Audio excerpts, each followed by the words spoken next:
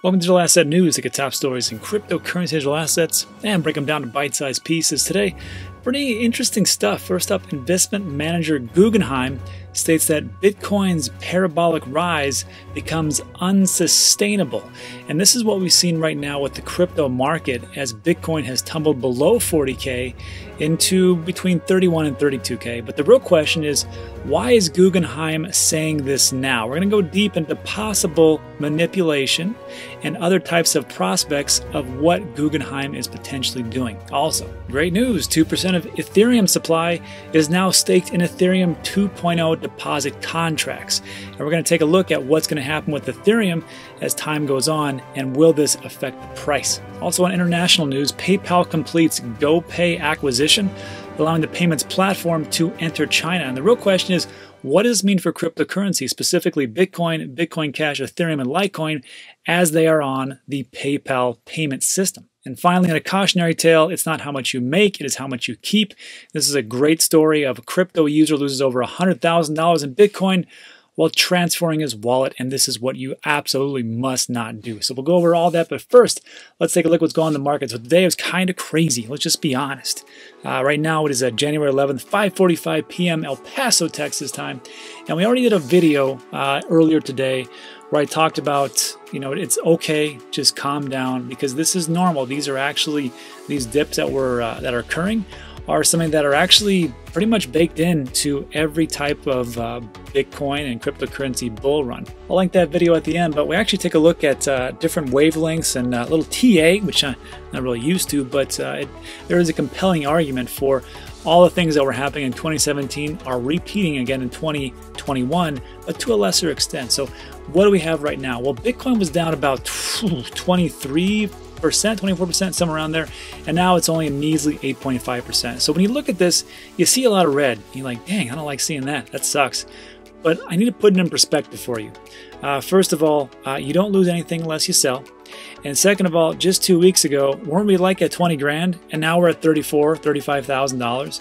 And people for Bitcoin, now people are like, what the heck? This is a sham. This whole thing, now we're in a bear market. I'm like, are you out of your mind? These are called pullbacks. These are healthy. This is no big deal. If you're in the traditional market, I understand. And if you just came in, welcome. But 20% to us is just a brisk morning walk on a Monday. It's not a big deal. Now, in the traditional market, you might want to think about jumping out the window, but that's not how we do it here. We have ice in our veins, and we're just a little bit more stable than that. So just be prepared, because there's going to be a lot of volatility. So Bitcoin just below 35,000, but again, it's up 10% for the week. Can't beat that. Ethereum is back over 1,000, even though it's down 15%, so pretty darn good. Tether's tethered, nobody cares. XRP, watch out. It's almost pegged the quarter again. Back to my joke. Litecoin down 20%. I mean, I don't even know why I'm going over this. Everything's down except for Leo. What else is up? Absolutely nothing. Avalanche, I have no idea what that is. I don't know any of these things, actually. I don't know none of this stuff. But I will say this. As we go down, I don't like to go past the 50 mark. I mean, if you've seen my channel, I really don't pay too much attention to the up-and-coming type of things because I've only got so much time in the day. But there is one project that has always caught my eye, and I've always kept tabs on it. See all these in red? We've seen nothing but red. Not red, Vita. I don't know what Vita is. Voyager token. Voyager token today was up by 30%. 30% it was up. So right now it's up again. It's at 51 cents. Just so you know, it is around 118, 119 on the position. And it was actually like 284 just 2 weeks ago. And this project is hitting up massively, just like Celsius token. And in over a year, it's up 1,684%. 30-day, 14-day, 7-day, it's up fantastically. And even in this huge pullback, it's going up. Why? That is a question that I have put together for a video tomorrow. If you have watched my 2021 predictions, I am very conservative. Bitcoin, I said it's going to be about 150K. Ethereum, I said 5 to 10K. I didn't make like anything wacky, crazy type of thing. Polkadot, I said, maybe 25, 50, somewhere around there. And everything was pretty conservative, except for this one. And there's a reason why I put Voyager at $30. And you can watch that video, I'll link at the end, but I will go into detail as to why this token, which is attached to the Voyager brokerage account, which is like the hotels.com, and why it's going to be massive this year. Not only massive, massive upon massive. And I'll break it down later, but that is what is going on in the market. So let's jump into today's top stories. First up, Guggenheim. So this was pretty interesting because I remember this guy came on, the CTO, Scott Menard.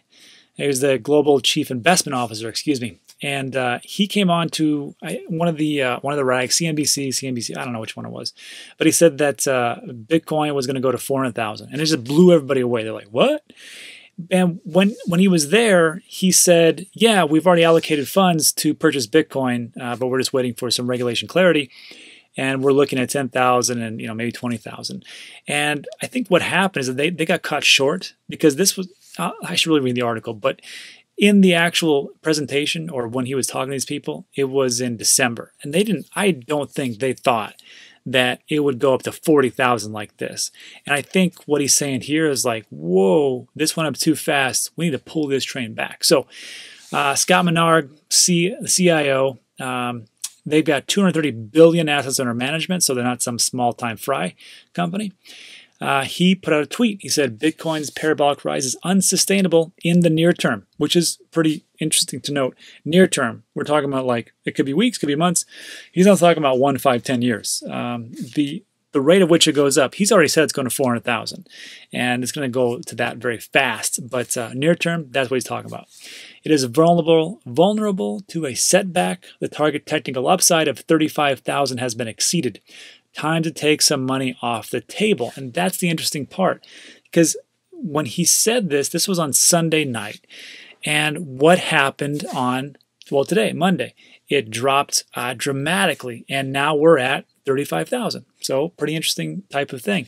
So you can look at it two ways. And I'm going to go into that right now. One way you can look at it is how these Twitter people, or Twitter posts, said it. They said, hey, take some off of the table so you can scoop up some cheap coin. Nah, said one person. You're not getting my Bitcoin. Nice try. And a third one said, you must be new to Bitcoin. Another Twitter user chimed in and says, hey, everyone reading this needs to realize that Guggenheim has not even bought Bitcoin yet. They're still waiting on the approval from the SEC. Their ability to buy Grayscale Trust doesn't take into effect till January 31st. And again, when they did this, when they put out this, when Menard was on that show, and he was saying, yeah, it's going to 400,000. They didn't have the full authority to actually buy any Bitcoin. So when he said that, I think maybe he shouldn't have said that, because it's kind of a goofy thing if you're an investment company. Don't you really want to buy low and then sell high? So that's kind of what happened. But here we are, and that is the truth. So they can't buy it right now. So maybe this type of comment might be a little way to pull things back. And this another quote from Alex Kruger, trader and economist, sure. And he says, Guggenheim's SEC filing to invest in Bitcoin via Grayscale Bitcoin. Proposed filing would become effective January 31st. Seems Menard wants to buy 500 million in Bitcoin, and as the price runs higher, he's now telling people to take profits. And this is what it comes down to. In December, when he was on, I think it was CNBC, he states, we made the decision to start allocating towards Bitcoin when Bitcoin was at 10,000. When I heard that, I thought, oh, they've already bought it. But what they've been doing is they've just been saving. Like, hey, we are going to buy it, but we need to get the SEC approval first. And then he states, it's a little more challenging with the current price of 20,000.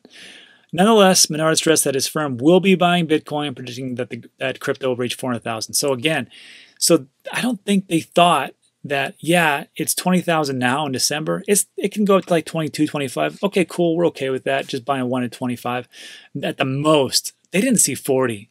And then when, 40, look, it was at 42. It could have been 45 and 50. Do you think these guys really want to buy it that high? They don't want to do that. So whether he states it for a manipulation type of thing is very debatable. I don't think that you can really move the market that much if you're just one person tweeting. But who am I to say? What do I know? I don't know anything. So it's just an interesting concept. But right now, there's a lot of people taking profits. A lot of people who, one whale or so takes a little bit of profit. Another person sees that and goes, I want to take some profits. Then you got two big people taking profits, and you got some other people get spooked, and before you know it, it's a chain effect.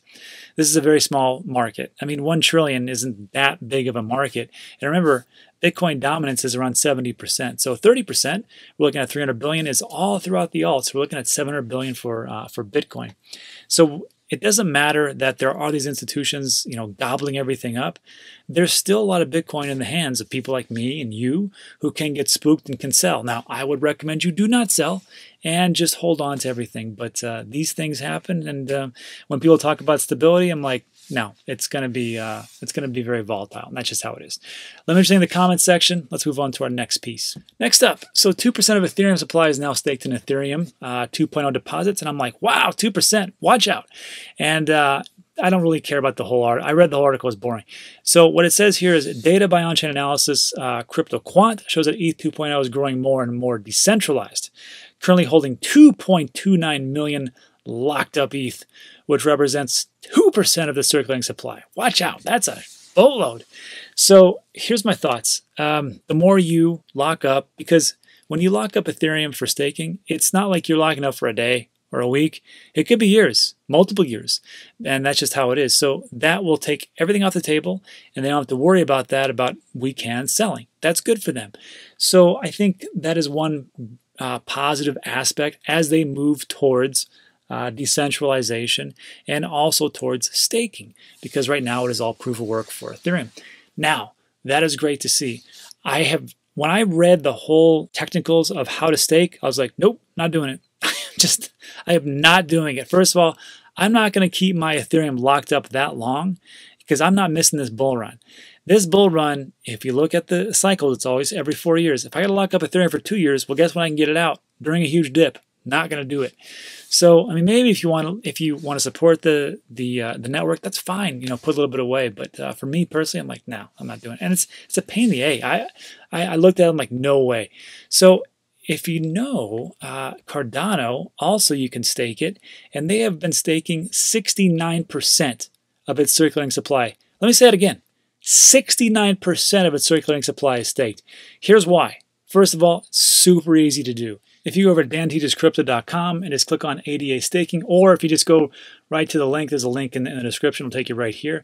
If you click on wallets, it'll go down here. There's a handy-dandy 13-minute video, and it explains exactly what staking is and how simple it is and how you can use these 3 wallets, boom, boom, boom, to stake your Cardano. And I got to tell you, it is like super duper simple. And they made it so easy that, I mean, even a caveman can do it. But seriously, I mean, it's simple, it's easy. It's also, you don't have anything locked up. And that is a positive and a negative, because one, you don't have anything locked up, which is good for you, but with Ethereum, as everything's locked up, that means it's off the table totally. So in that regard, positives and negatives, but however, I still think it is a positive for Cardano, and they made it, like I said, just so simple with both of the wallets. And I don't know what's going to happen with Ethereum. I mean, I think it's going to do quite well. The problem with Ethereum is that the fees are through the roof right now, as you know, but they're working on fixing that, so let's hope that actually happens. But who knows? They run into delays all the time. I will just say this with Cardano. One of the big things that's hindering them is the lack of smart contract functionality. But as you know, the Goguen era is coming about, which is going to lead to smart contracts with Cardano, and that is reported to be going to be in February 2021. That's what it says here on this article, and it says according to the roadmap. However, when I look at the roadmap, I couldn't see specifically any dates for the Goguen smart contract, but that's just what they say. So it'll be interesting to see which one wins. That's why I hedge my bet. I have a lot into Ethereum, and I have a lot into Cardano, because I know one's going to be great and one's going to be awesome, and I don't know which one, so I hedge my bet. So let me know what you think in the comments section. Let's move on to our next piece. Next up, PayPal completes GoPay acquisition, only payments platform to enter China. And that's the whole thing. I mean, I could read the whole article, but it's the same thing like 10 times. So this is interesting to me because China's kind of anti-crypto. Let's just be honest. I mean, they're pro-miner and they're pro-blockchain, but they are not all about cryptocurrency because it competes directly with their digital yuan. So the thing that I wonder here is that if PayPal is going to be in there, I wonder if there's going to be stipulations against them where you can say, PayPal, you can come in, but you better not sell Bitcoin, Bitcoin Cash, Ethereum, or Litecoin, or anything else that you want to put on there to our citizens, because we have total power. We are a communist country, and that's just how you're going to do it. It doesn't say anything about that in this entire article, which is kind of a bummer. So we are led to speculation. However, I will say this. China, as some subscribers have told me, is an all-powering entity, and they pretty much control everything over there. It's pretty much locked down, and they've locked it so much down. I don't know if you know about this guy, Jack Ma. He's the founder of Alibaba, multi-billionaire, and they made him disappear like that. And the reason is because he gave a speech where it was pretty much anti-Chinese government, and all of a sudden, gone, just disappeared for 2 months. And I just want to just go over this little piece real quick that this is how powerful China is. This guy's multi-billionaire. I mean, does whatever he wants, except in China. And insiders told the Post it's highly unlikely that Ma, 56, has been permanently disappeared to one of China's feared black sites reserved for the country's dissidents, nor is he in Singapore, per some rumors. So I didn't know there was like black sites, but it stands to reason because it is China. So when people complain about America here and there, remember where you're living, because there's a lot worse places. Instead, he's probably cooling his heels either at home or in a very cushy location, where one expert said he may be reviewing Marxist lessons with party officials, a process called embracing supervision. Again, had no idea about that. Now you know, and now you can't unknow that. Today's financial system is the legacy of the industrial age, Ma declared in the now infamous speech. That's what I was talking about, that pretty much poo-pooed all over the Chinese government. He states, we must set up a new one for the next generation and young people. We must reform the current system. Ma's wings were abruptly clipped. He vanished from the public eye. Ant's IPO, that is his company, his initial public offering, was canceled, reportedly at the behest of the Chinese President Xi Jinping, and China has launched an antitrust probe into Ma's enormous company. Basically, they're making an example of this guy like, you got too big too fast, and we're going to bust you down. Now, antitrust laws are also coming for Facebook and Instagram, well, their subsidiary Instagram, and also WhatsApp.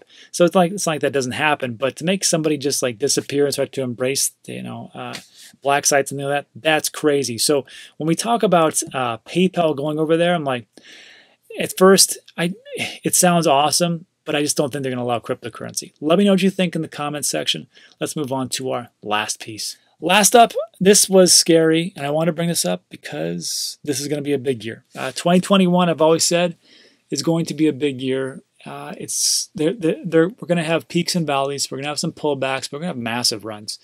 And it's not about what you make. It is what you keep. I've already talked to somebody who has been scammed out of a large part of their holdings from their atomic wallet.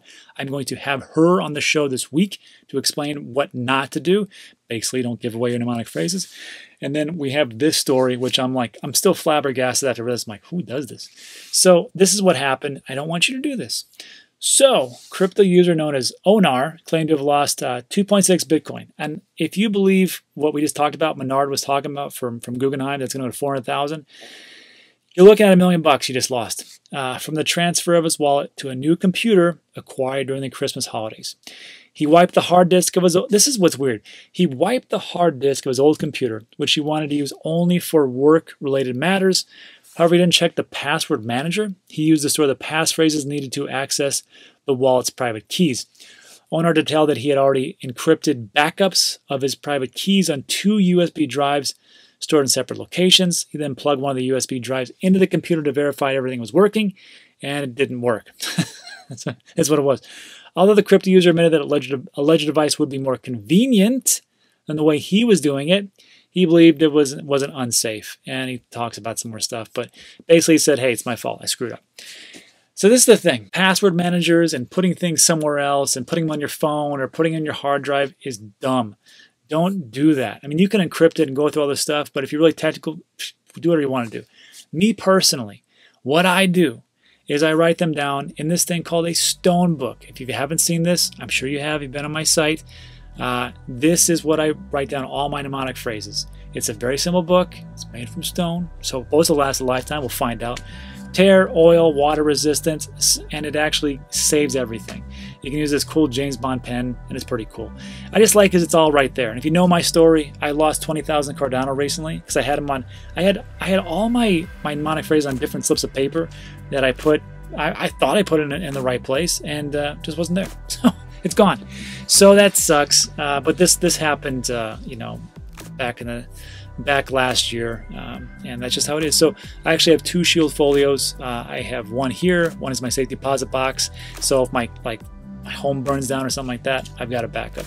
But if you want something like that, Dan users get 20% off. It's in the description below, and that is it. So that is it for today. I know it was a little bit longer side for the news, but I just want you to remember a couple of things. First of all, this is going to be a big year. We are prone to pullbacks between 20 and 30%. And if you believe in the 4-year cycles and where things are going, then this is a much different year. This isn't 2017 where everything was built on hopes, dreams, and vaporware and white papers. This is a lot different. I think it's going to be a big year, and that's really all I got. So thanks for watching. If you like these types of videos, there'll be 2 more that's going to pop up on your left and right. Not for sure, let YouTube do their magic, and that's all. Thanks so much. See you on the next one.